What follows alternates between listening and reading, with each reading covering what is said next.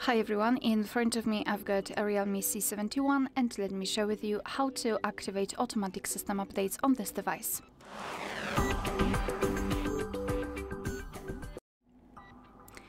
So let's start with opening the settings, and here we have to begin with opening the developer options. So let's tap on About Phone at the very top of the list, then go to Version and keep tapping on the build number until you'll see that you're in the developer mode.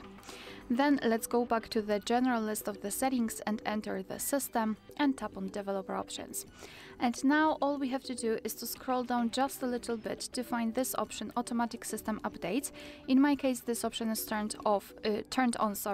However, if you've got it turned off, just tap on the switcher, and from now on, since this option is active, your device will allow the updates whenever it will be restarted, and of course whenever the update will be available. You can turn this option off just by tapping on the switcher again. Alright, so that will be all. Thank you so much for watching. Please hit the subscribe button and leave the thumbs up.